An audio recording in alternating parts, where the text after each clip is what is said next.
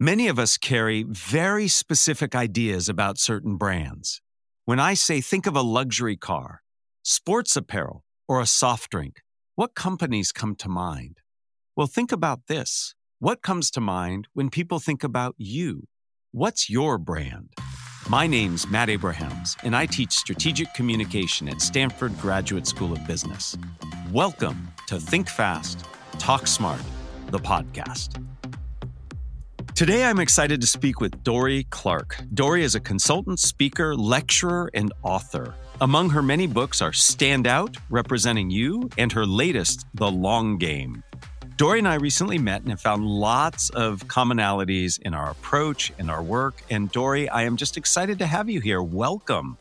Thank you, Matt. I'm really glad to be here. All right. Are you ready to get started? Yes, let's do it. I'd like to start with your perspective on personal brand. To begin, what is your definition of personal brand? And what do you mean when you talk about brand equity? Essentially, it's a synonym for your reputation. That's really all it is, because having a good reputation generally is a useful thing in business and in life. Absolutely. And when you talk about brand equity, what does that mean? I understand the notion of equity, but what is brand equity? Just as a corporation might have brand equity. I mean, the Coca-Cola trademark is worth millions because everybody knows the red and the little curlicues. You have brand equity in your own life. Your reputation makes things either easier or harder for you. If you are known as someone who is a great worker and always on time and always wanting to be helpful and doing high quality work, everyone's going to want to do business with you. And the converse is obviously true. And so the question around brand equity is, what kind of a reputation have you built up? And is it what you want? And is it helping you in the world or not? And if it's not, how do we fix it? Yeah, I'd like to dive into that. One of our very early podcast episodes, we had Allison Kluger, who's a colleague of mine, who teaches a class on reputation management. And I found it really fascinating.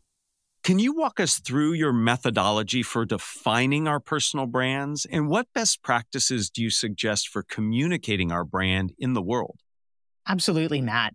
So when it comes to defining our personal brand and really understanding who we are, where we want to go, one of the things that I've discovered is that it can be really challenging for us to do it ourselves. This is a place where friends and colleagues can be extremely valuable in mirroring back to us. We have to recognize we know too much about ourselves.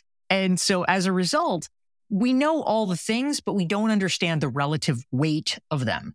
And so if you have a group of trusted people, they can actually mirror back and say, oh, but you're actually fantastic at this thing, or you're much better than other people at doing X, Y, Z, or wow, you really light up when you talk about this thing, but not that thing. And that data can be very helpful because it's really hard for us to perceive it. So we begin to have that as clues and we begin to think about where we want to go. But once we are developing our vision about what do we want it to look like, and you can do this through identifying people that you admire in your industry or your field, seeing pieces of what might be possible for you, the way to begin to communicate that with other people, there's a few things that you can do. I mean, one is at a really basic level, think about what you are talking about. Something that I often suggest to people as a missed opportunity is that literally every time you see someone that you haven't seen for a while, they are going to ask you some variation of, hey, Matt, what have you been up to? And usually we do not have a good answer for that. We just, same old thing. Or, oh gosh, I saw this movie last weekend. It's just nothing creative. But if you want to be known for something, if you want to be known as a strategic thinker, or if you want to be known as the expert on women in negotiation, those are the things you should be telling people. You should identify in advance and have in your back pocket some kind of anecdote about, oh, I've been spending a lot of time researching XYZ, or, oh, wow, I just got back from a conference where we were talking about ABC. Those are the things that can become the meat of what other people think of when they think of you, because that's what you're spending time conversing about. That's a really easy, low-hanging fruit that we all can prepare. And it fits very nicely with my whole approach to these types of spontaneous speaking, where you actually can do some preparation in advance so that when these things come up, you're ready to go. So you should be thinking about, what are the things that are important to me? How can I package up the things that I'm passionate about and where I want to go next? I love that advice. And I love the methodology, the way in which we can really ascertain how people see us, not by just looking internally ourselves, but by asking others. That's very helpful. I know you and I share a passion for strategic communication. I'm curious to get your thoughts on how we best establish strategies for our careers, where we see ourselves now and where we see ourselves going.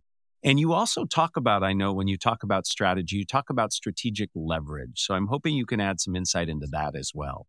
It does feel intimidating sometimes to people if they're unsure. Where do you get the strategy? How do you figure out the strategy? And I like to actually just kind of boil it down and make it simple. My favorite question is, well, who are you jealous of? Jealousy does not have to be a bad thing. Jealousy can be a clue. It can be, oh gosh, I really wish I did what he was doing. I really wish I had his career. And it doesn't mean that you want to stick pins in a voodoo doll or, do something to harm the other person. It just means that you are resonating and connecting with something that they've done. And it enables you to look for the clues and say, oh, well, okay, if I'm intrigued by that, how did he get there? What could I do that could help me get there too? And it begins to create the outline of at least a possible strategic plan for you. That would be the first part. And to your point, Matt, about leverage, one of the things that I always like to be mindful of is it's hard out there. And so the more we can try to kill two birds with one stone, the better. And so when we think about making decisions that sort of take advantage of leverage, there's a lot of ways we can do it. But it's thinking through, all right, how can I take the goals that I want to accomplish and find creative ways to sort of tap into opportunities that I have that make it even better or even more accessible. I think about in my most recent book, The Long Game, I tell the story of a guy named Phil Van Nostrand, who was now he's become every year more and more successful, but he came to New York originally as a kind of young photographer who was looking to make it. And one of the things that he did was work, I will say in air quotes, for free, which is a thing that on the surface, many people would say, why would you do that? That's not good. But he wanted to be able to have a cool New York lifestyle. And he realized a lot of the people that he knew or that he could work with, they didn't have a lot of money to pay for fancy photography, but they could trade him things. And so he ended up doing all this work for restaurants. And so he'd be able to eat amazing meals and take out his friends all the time because he got script, he got trade from the restaurants. And so even though it wasn't putting cash in his pocket, it was a very smart leverage way of helping him lead the lifestyle that he wanted in a kind of clever way. I love this advice about how to be strategic. And you've actually helped me. We just released an episode about fear of missing out, FOMO. I interviewed Patrick McGinnis, the guy who came up with the concept. And we were talking about how to manage our fear of missing out. But you've just helped give me, because I suffer from this significantly in my life, you can actually harness that. So your notion of who makes you jealous, what makes you jealous, you can also look at your fear of missing out and saying, what are the things that I'm missing out on? And have that become items in a strategy that you can strive for. And then the second piece I really liked of what you said is we need to find those access points in our lives that can give us some of that leverage, that might give us access to the learning or the experience or the colleagues that we need to execute on that strategy. I think that's fantastic. Thank you for that. I love that it's not just strategic, it's also very tactical things you can do. That's very helpful. Yeah, thank you, Matt. And if you don't mind, I'm just curious, when you think about personal branding, what's your sort of philosophy around it? How do you think about it in your own life? For me, personal branding is really about how you communicate who you are to the world. And when I think about myself and what I try to communicate, I'm fundamentally somebody who is very curious, and I'm very curious about communication. So in everything I do, I try to learn about communication, but I also try to bring out learnings in other people. And so I'm constantly asking questions. I'm constantly trying to put myself in situations where I can learn more and to help others learn more. So To me, what helps me in my own personal brand is I have a guiding principle, curiosity, and a guiding passion about communication. And that's what helps me make the decisions I make in my career. Yeah, I love that. That's a great response. Thank you. You're an advocate of becoming an expert in whatever you do. In fact, you've developed an entire methodology and community around this idea. Why is being an expert so important? And can you share some nuggets from that methodology about how to develop our own expertise? There's kind of two pieces to it, right? One is the expert piece. Why is it important to be an expert? Well, certainly I want to put a stake in the ground. I think many of your listeners would probably agree that we live in a world where there's enough noise, there's enough charlatans, that there's something important about having the integrity of legitimate knowledge. I think that striving to be an expert and be able to really contribute to others knowledge that is hard won and not just something you picked up through Google is kind of a noble thing. How do you help other people with deeply held and fought for information that you have worked to gather? I really just respect that at a fundamental level. But the other piece that I think is critical, and it's a drum that I like to bang, is the importance not just of being an expert, but of being a recognized expert. Because I feel like for so many people, unfortunately, they spend so much time and effort getting one more certification, one more degree, learning all the things. But it's like the tree falling in the forest. If other people don't understand the contribution that you have to make, if they don't understand the knowledge that you have to give and the way that you can benefit them and other people, it doesn't do that much good. I mean, it's nice for you. It helps maybe the handful of people around you. But I think for a lot of people, if they're embarking on that journey of knowledge, they actually want to make a difference. They want to help people at scale. And so you need to be a recognized expert in order to do that so that people will be able to turn to you and say, oh, well, what does he think about that? That's the place we want to be. So to your point, there's 3 pillars of the recognized expert methodology. And we can go into more depth about any of these, but briefly, it's content creation. So number 1 is basically finding ways to share your ideas publicly so that people know what your ideas are. You sort of have your intellectual property out there in the world, whether it's books or articles or speeches or what have you. Number 2 is your network, because first of all, it's about how you get new ideas, but also you need an amplification device. You could be the greatest expert in the world on communication, but if the other greatest experts in communication don't know you, that's not a good sign. That's not a good look. So you got to be kind of plugged in. And then number 3 is social proof. And basically that is, how can we make sure that you are easy to recognize by very busy, distracted people as an expert? It varies from field to field, but it could include things like, what kind of clients have you worked with? What stages have you spoken on? Who blurbed your book? What articles, what publications have you written for? Or what magazines or newspapers have featured you or quoted you? Those are the types of things. What awards have you won? Where people say, oh, gosh, she must really be credible if such and such was willing to feature her or to have her keynote. A lot of people who listen to this podcast listen to learn about skills that will help them take them into the next step in their career. What advice do you have for people who are looking to advance in their career, to perhaps expand their purview, take on more responsibility, get more access? What are the things that you would advise them to do? Yeah, well, one of the concepts, Matt, that I talk about in the long game that I think is useful here, and it has a little bit of a Silicon Valley callback, is the idea of Google 20% time was very impactful to me. And some of your listeners will know in the olden days, Google had a concept that they were advocating called 20% time. It was originally inspired by 3M, which had 15% time, similar idea, which is that they theoretically encourage their employees to spend up to 20% of their time working on discretionary activities, things that are not part of your day-to-day job responsibilities. This is how Gmail was invented. It's how Google News was invented. It obviously yielded some business breakthroughs that were quite meaningful to the company. Now, the caveat here, and I think it's an important caveat to dive into, is that if you ask contemporary employees of Alphabet now, oh, hey, do you do 20% time? Very few are going to say yes. Estimates are, it's not perfect estimates, but estimates are that maybe only 10% of employees actually do this. This is not a ubiquitous thing.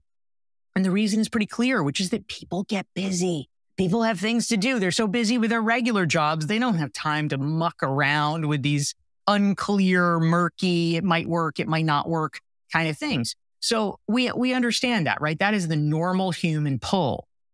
That being said, you're not going to get the Gmail. You're not going to get the Google News if you don't do that.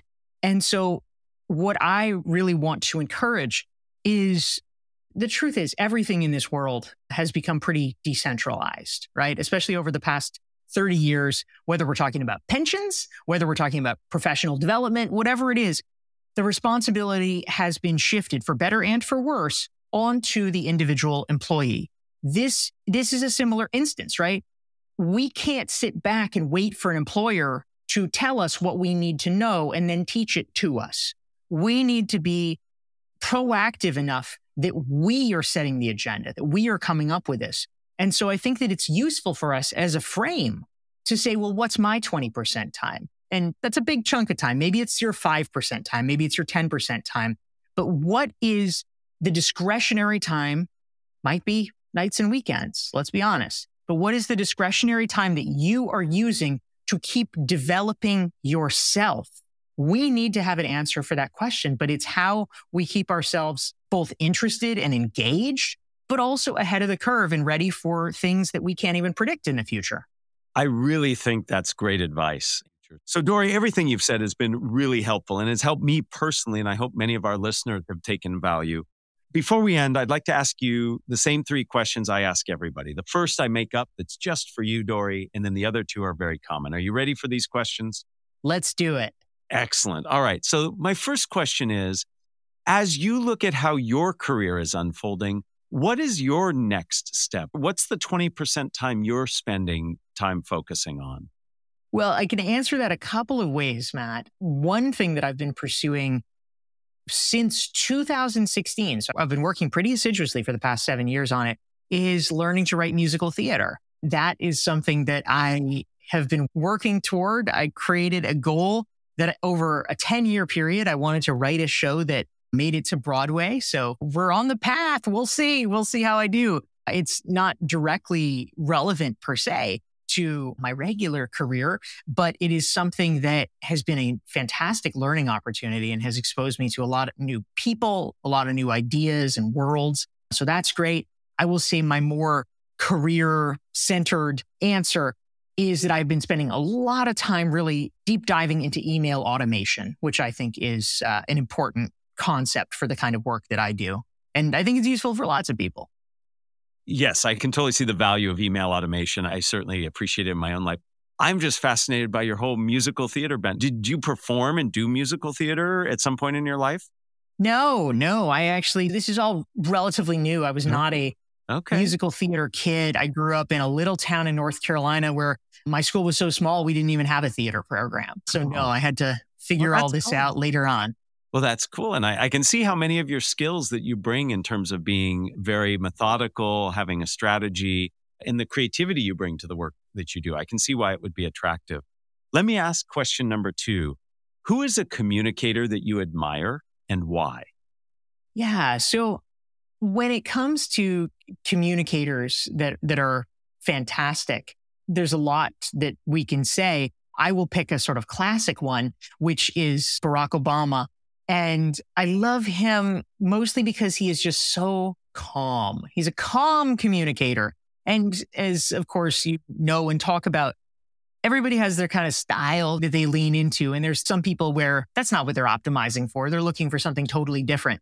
But personally, I think that if you are a world leader and if you are running a nuclear power that is brushing up against other nuclear powers, being calm and finding ways to kind of de-escalate is a good skill to have. Certainly an amazing communicator and somebody who many people admire for sure. Let me ask you the final question. What are the first 3 ingredients that go into a successful communication recipe? Yes. So we get our milk and our sugar and our eggs. So as we're baking our communication cake, I would say the first 3, if we're plugging it all in, I would say that the most important pieces are being clear about who your audience is, because if you're doing it right, you're tailoring it to who you're talking to. It's number 2, asking the question, what do they need from you? What is the goal? So really sort of understanding what is it you're trying to do and trying to accomplish in that moment. And then the third piece would be about, so that's kind of about them. The third piece I'd say maybe is about you. And there's lots of places you could go, but if I'm just picking 3, the one that I would choose is about being able to be in control of your own physiology. Because now that we're all up on mirror neurons and we know that's a thing, I think most speakers have intuitively understood that this is true, but now we know from research it's literally true. Your emotions are contagious. And if you are the speaker, as long as you are collected, they're going to be just fine. But if you are really nervous, you're going to make them nervous. It's going to create conditions you don't want. And so if we can learn to master our own physiology, it puts the wind at our back and it makes everything easier. Those 3 ingredients are critical. The notion of really understanding who you're speaking to, thinking about what do they need from you in this moment.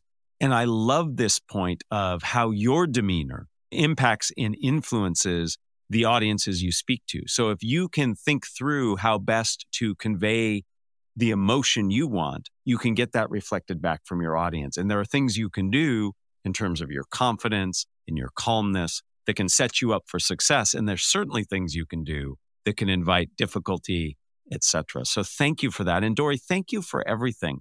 I love your energy, your methodical approach, the way that you see finding where we are and proposing how we get to where we want to be.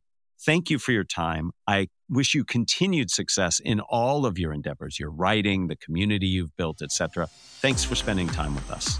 Thank you so much, Matt. Thanks for joining us for another episode of Think Fast, Talk Smart, the podcast from Stanford Graduate School of Business.